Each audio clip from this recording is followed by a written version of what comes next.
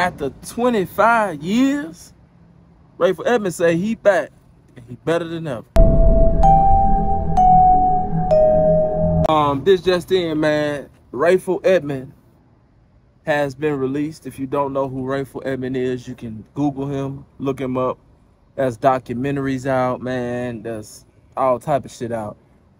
Rayful Edmond did his thing in the 80s, late 80s, early 90s. And he was a drug kingpin in DC.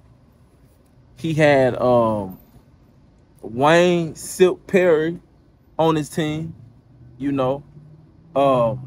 Alpo did business with him. Very famous. A lot of people say, you know, he went to federal prison and he snitched. He snitched on a lot of people.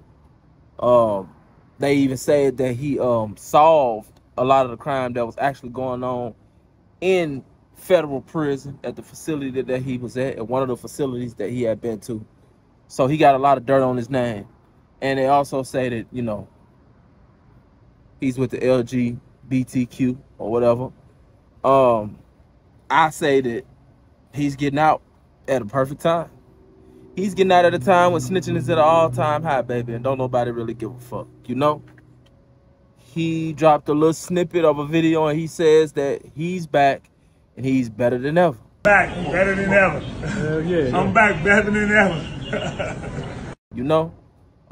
He looked like he was at the airport. He don't look worried. You know, Alpo got out. He didn't look worried. Alpo actually ended up getting his life taken on some more shit that didn't really have nothing to do with him snitching. But, you know,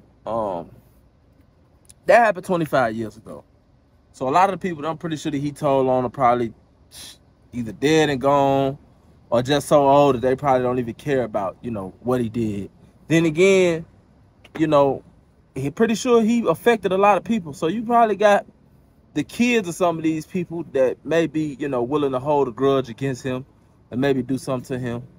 I doubt it, you know. I don't think nothing's going to happen to him. I think he's going to, you know, I think he's going to be good.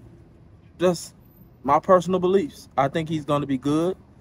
Like I said, this is the era of snitching. Like, everybody's okay with it. It's the thing to do now. Why do 10 when I can give it to a friend? You know? That's what it is. Those sayings are actually prevalent because that's what's going on. Real talk. They were screaming, free Rayful. Now it's backwards. Rayful free, y'all. So, you know, we will see. Keep an eye on, you know, Rayful Edmond. I'm pretty sure he's finna start doing interviews and shit like that. I hate that I'm not out, because if I was out, I would definitely, you know, do an interview with him, if I'm just being honest. You know, why not? Plenty of money to be made. I'm sure that he probably finna get back to the money.